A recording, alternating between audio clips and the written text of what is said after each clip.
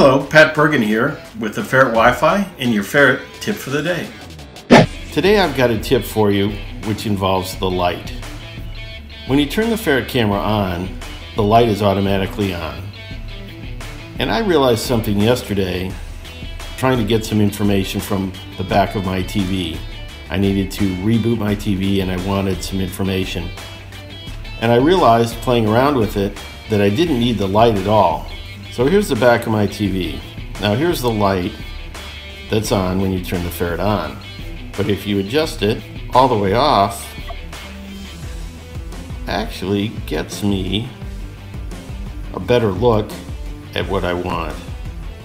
Unless you're really in a dark space, you might not need it. It does have 3 adjustments: off, low light, bright light.